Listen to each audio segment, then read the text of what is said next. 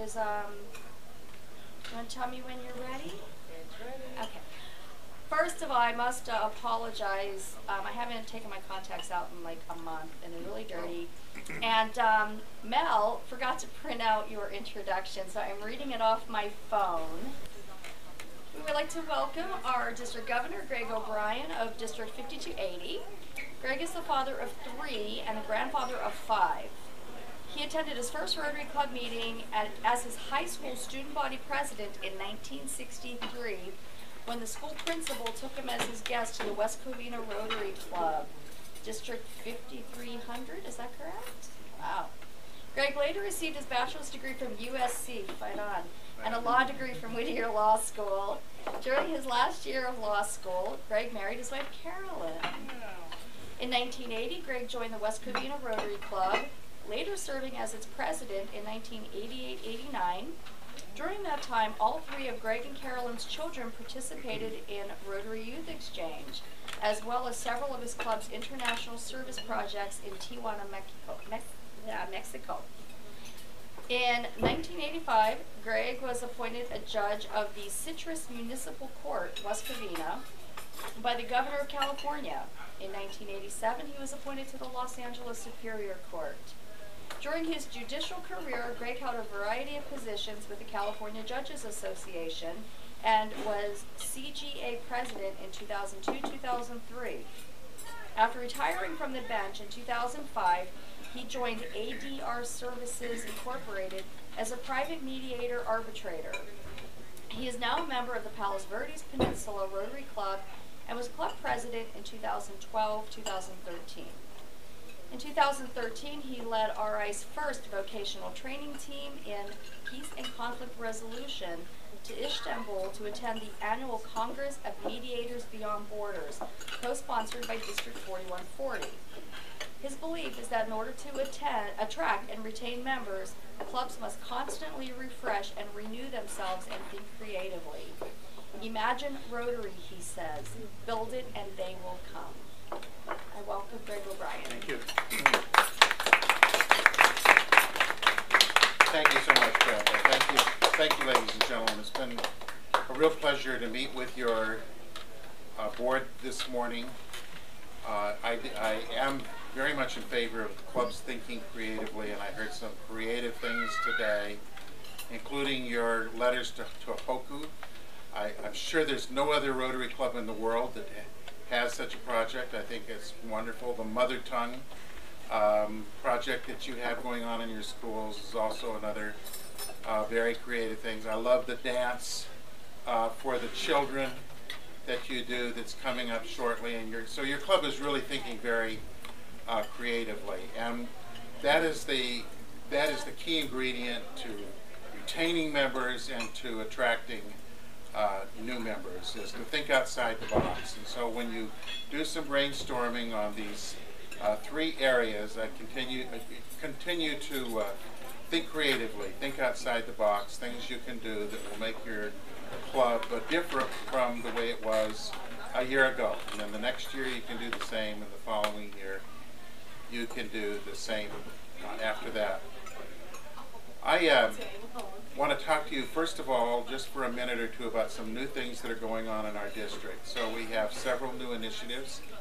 One of them is a Rotary Speakers Bureau, and so we now have 30 speakers who are Rotarians or about to become Rotarians, who are speaking at clubs around the district, and they're speaking, some of them are speaking on Rotary subjects, most of them are speaking on something else, and I encourage you to take a look at our website and go to the speakers and scroll down the roster of the people we have, and you might find something that would be good either for an e-meeting or for a live meeting here once a month.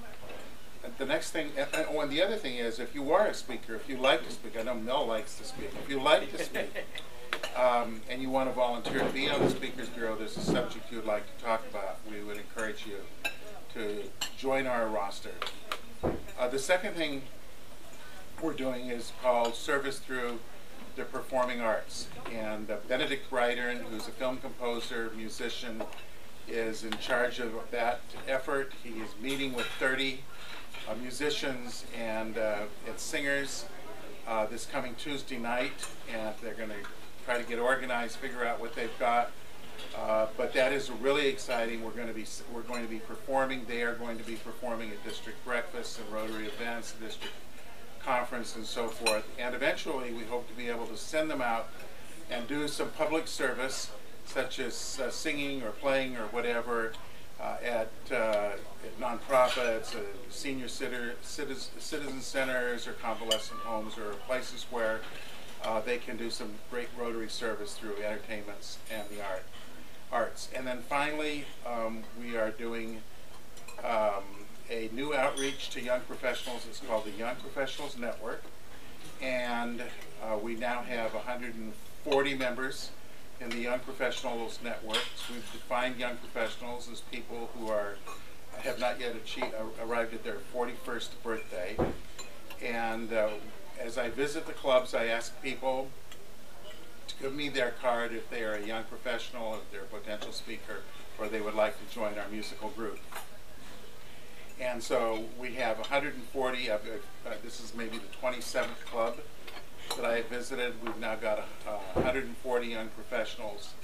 And Brenda, if you would give me the names of any young professionals and their contact information, they will be invited to special events for members of their generation. And there will be several during the course of the year. We have ones coming up soon.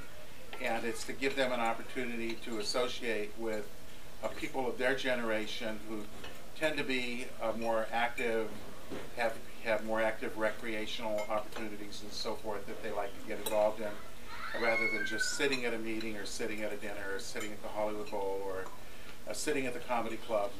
That kind of reoccurring theme that seniors are involved in when they recreate together. So if you're interested in any of those things, please see me after the meeting.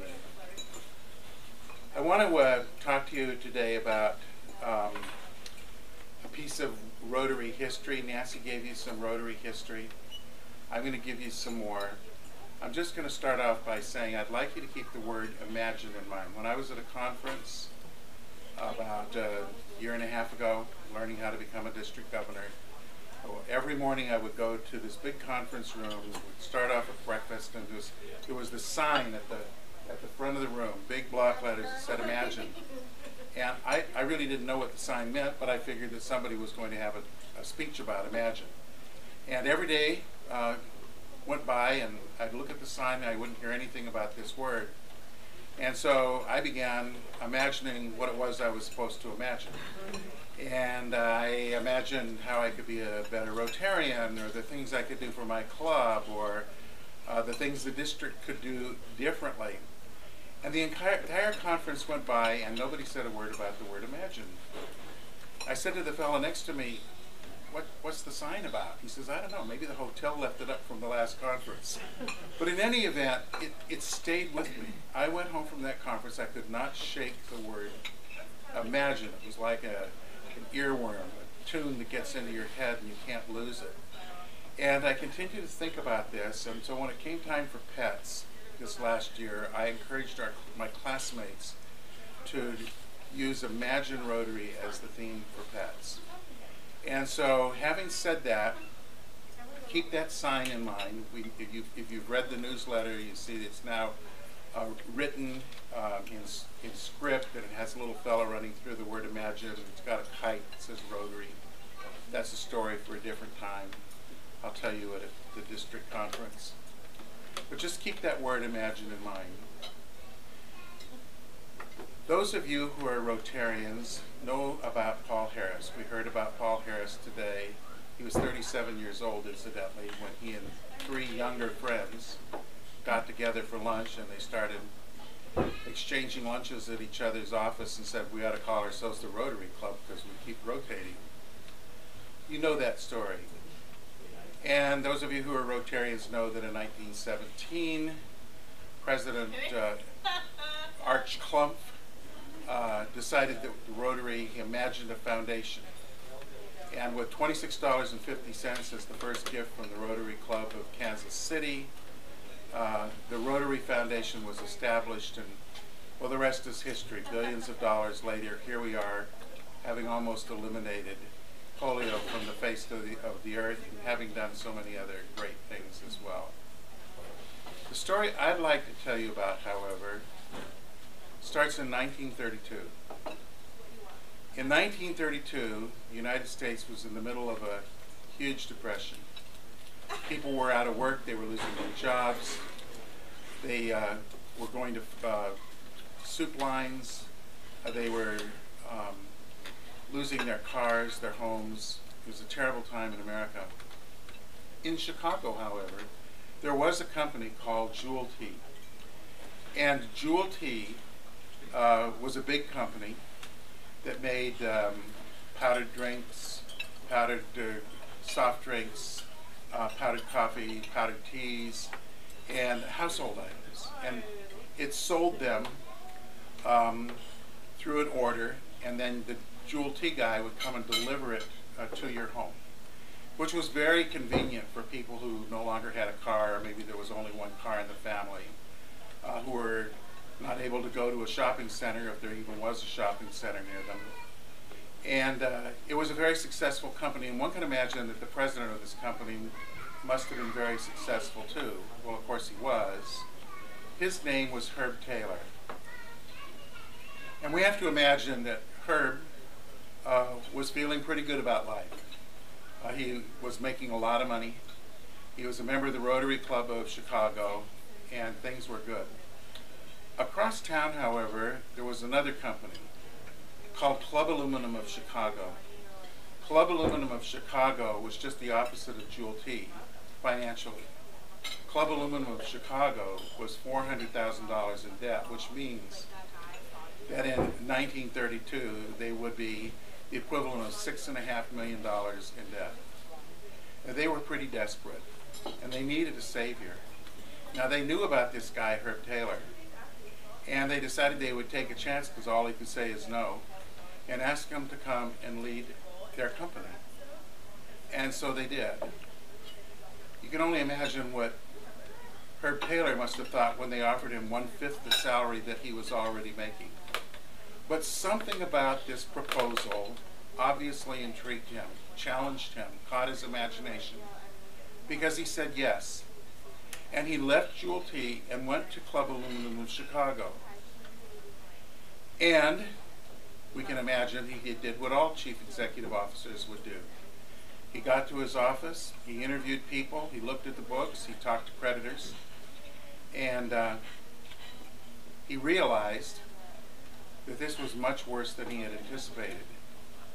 He actually didn't know what to do for this company. And it really weighed on him, because they were counting on him to not only save their company, but to save their jobs. And the thought of all these fine people being out on the sidewalk was very disturbing to him. But he didn't know what to do. So he was a spiritual guy, and he prayed. And he said, just, God, give me some help here. I need some inspiration. I need an idea, a plan, something. Just help me out. And one morning he woke up and he imagined a company that would be the most reputable company in America, because it would be so ethical.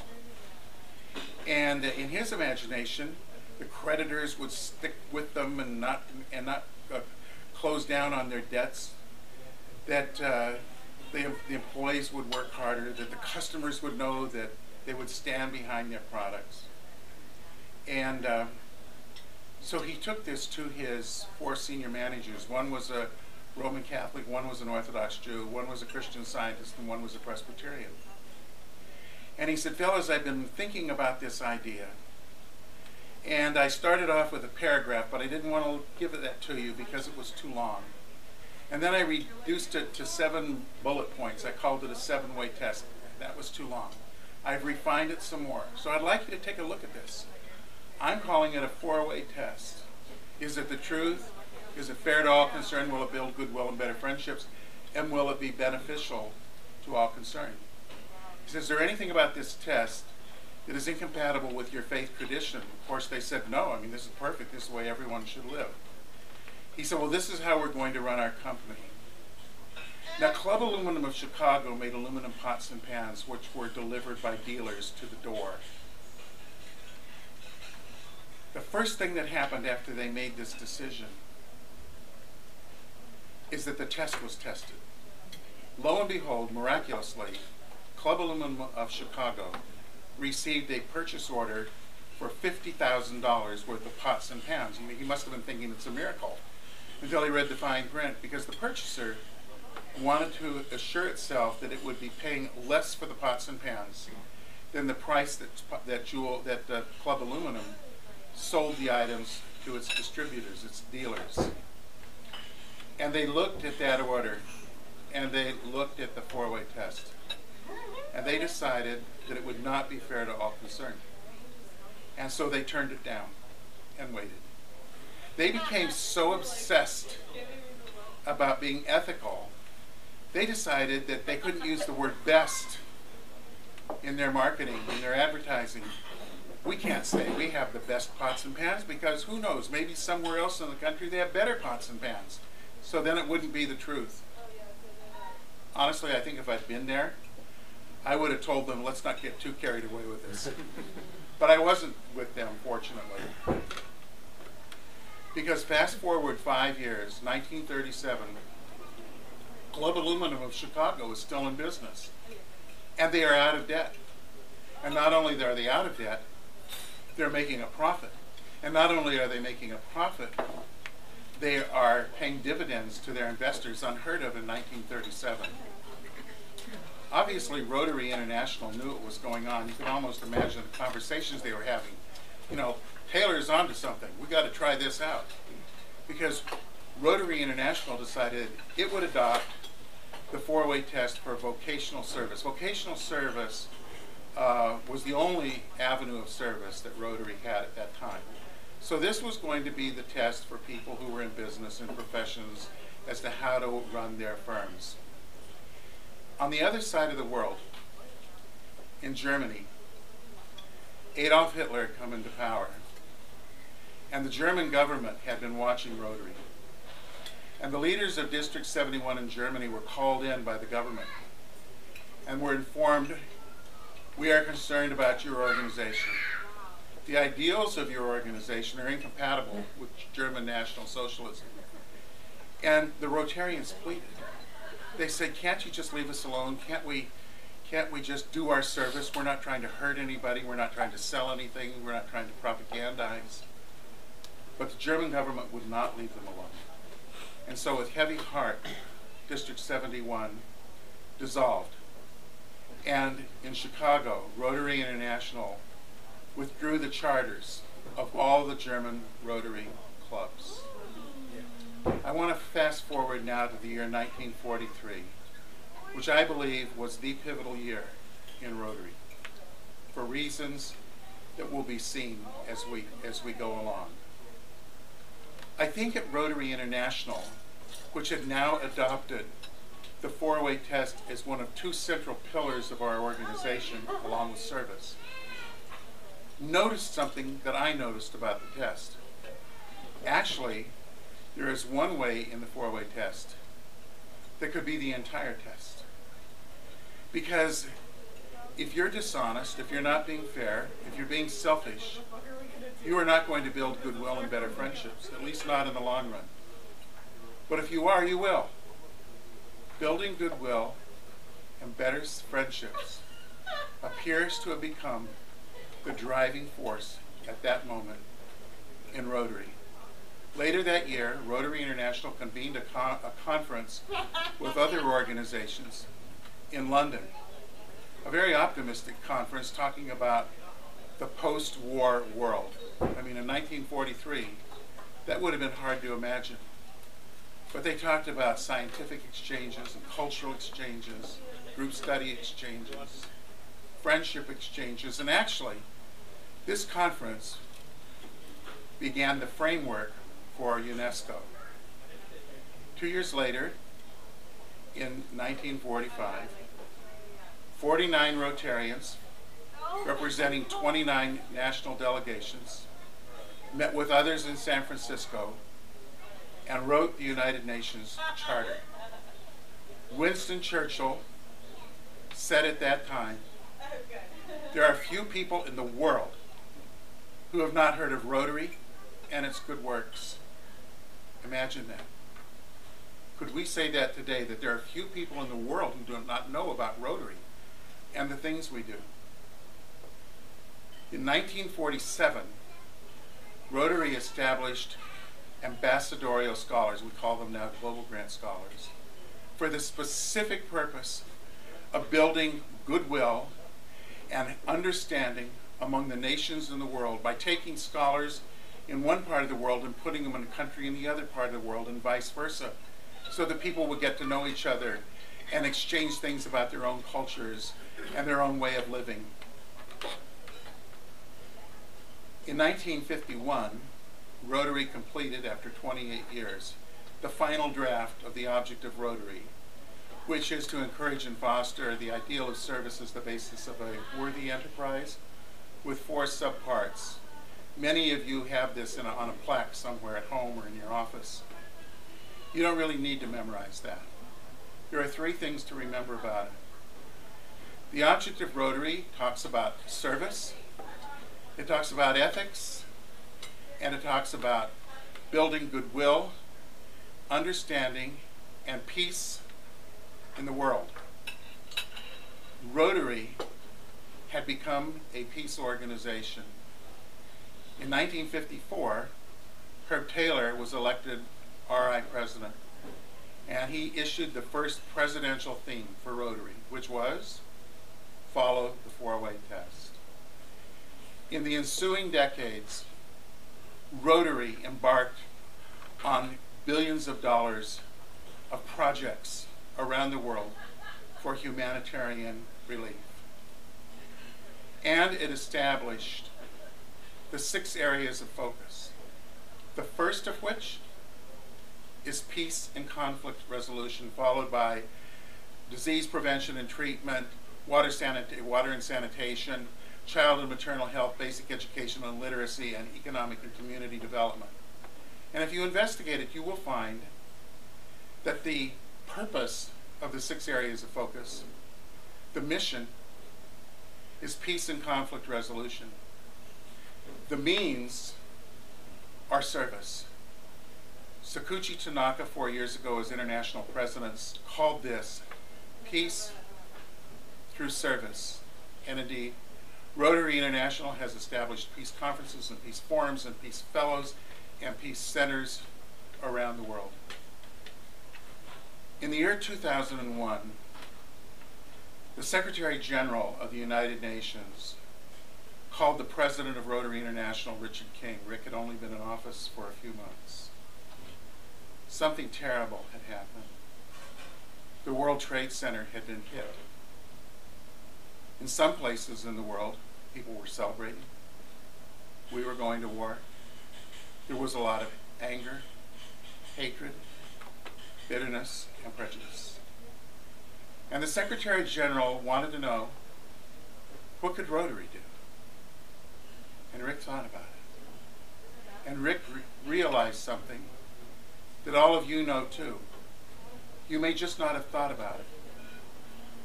In Rotary, we speak a different language. In Rotary, we speak Rotarian. Speaking Rotarian means that when we come to our meetings, we leave behind all the divisions of the world, the conflicts of faith, the conflicts of politics, the conflicts of culture, of ethnicity, of race. When we come to a Rotary meeting or a Rotary project, we talk about the things that unite us instead of the things that divide us. And knowing this, Rick King knew that he could count upon Jewish Rotarians in Israel to get together with Palestinian Rotarians in the occupied territories and speak Rotarian and create a model service project. And they did. And they were a gift to the world. You have to wonder, what if all the politicians in Washington had to be Rotarians? Hard to imagine. But suppose they were all Rotarians and they met with each other once a week, or twice a month, or in an e-club, and they got together, they left all that other baggage behind. And they talked about the things that unite them instead of the things that divide them. They talk about how they're going to make their communities better, and they're going to better serve the world. Ladies and gentlemen, the 408 test inspires us, it exhorts us, it defines us, it is our mission. And so I ask you to imagine the way Rick King did, the way Herb Taylor did, the way Arch Clumpf did, the way Paul Harris did. Imagine the things that will lift and inspire and motivate your club, your families, your neighborhoods, our communities, and our world. Imagine Rotary. Build it. And they will come. Thank you.